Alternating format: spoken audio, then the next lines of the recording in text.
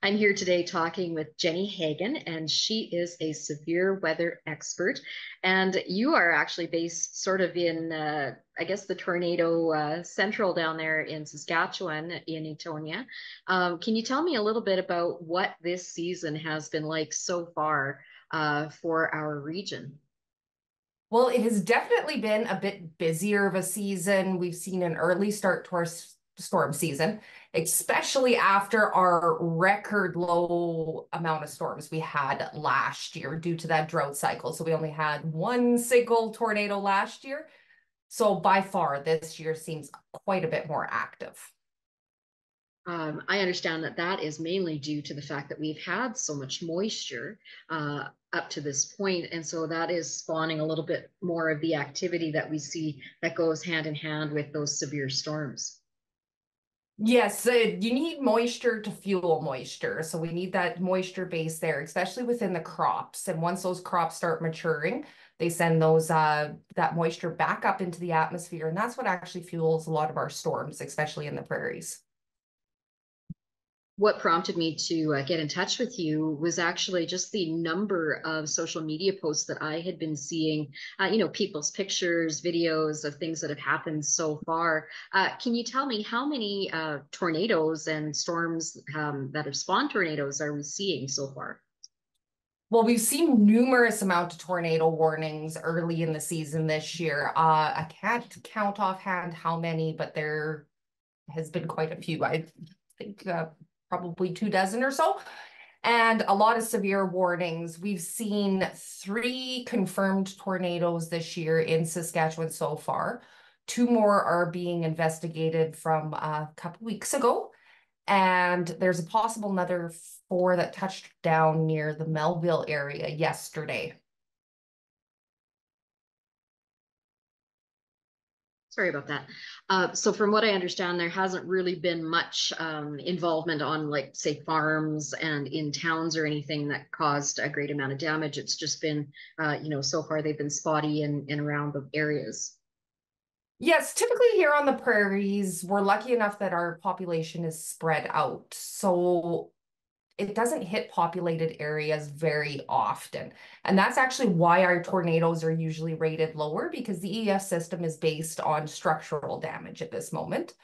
And there is a research group, Northern Tornado Project, that's actually looking at factoring in crop health into assessing tornado strength in Saskatchewan. But we've seen a little bit of damage to some towns. Gravelburg, they're investigating that as a possible tornado at the moment, and a roof was ripped off a building there. So we're seeing a little bit of damage, but in general, a lot of it's to cropland, especially with hail. Estevan area saw just about softball size hail there with those tornadic storms. Now, the pictures that I had seen, they were probably golf ball sized, and they sort of ranged in shape. So I don't know what that means, but probably something to do with the upper atmosphere. And I know that next week we're going to start seeing some really, really high temperatures, and I understand the humidex is going to be going up as well. And so I guess you're probably going to be fairly busy in the next little while with the storms. Yeah, the models are kind of trending towards seeing some active outbreaks happening on the prairies. And with that heat packing in, you definitely got a lot more evaporation happening, which tends to fuel our storm season. And July is our peak storm season here in the Canadian prairies. Now, I guess it depends how hot we do, how high the temperatures do get up to. Do you think it could be, I guess, especially compared to last year with the very slight season that we had, could it be a fairly serious season that we're looking at going ahead? I think every year usually brings some serious threats to the prairies, and it's not just tornadoes itself. I've seen amazing damage from things like plow winds that can actually rip structures apart just as bad as tornadoes.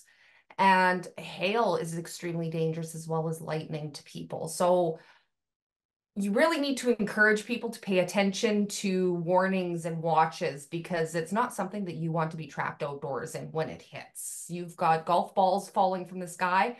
You can end up with concussions and stuff from that. So you need to take these warnings seriously. And I guess as well, after having sort of a low season last year, not that many tornadic events, we might be a little bit lulled into thinking that this year's going to be the same and maybe not take those watches and warnings as seriously. Yes, and I know a lot of people too with the way our warning system works in Canada. The warning area is actually quite widespread, which means there might be a few towns that aren't exactly in the track of the tornado that do get warned, just the way our warning system works. So that can sometimes make people think, well, we got the tornado warning last time and nothing happened. Yeah, you don't want to get complacent because it could always hit, right? And I guess that's the other note. If you do get a watch or warning on your phone, what I guess should you do right away? Watches now in generally are just kind of a heads up that severe weather might be possible in your area. And I just let the dog quit barking here for a second. Uh, but I generally do it on it's like a boiling pot of water. And you've got all your ingredients in there, but it's a matter of, predicting where that first bubble is going to pop in the pot. And that's very difficult. So with the watches, it's just more or less should be aware that severe weather is possible. With warnings, that's when people need to really pay attention to what's happening. Get indoors as soon as possible if you're within that warning area, so you're not injured from hail or lightning. There's the old saying, when thunder roars, go indoors, because lightning kills 2 to 3 Canadians a year and injures many, many more. So that's something we need to be aware of. And for tornado warnings, to get into your house immediately, down into the basement if you have it. And if you don't have a basement, make sure you're in the most interior room of your house with no windows. Thank you so much for joining me. Thank you so much for having me on.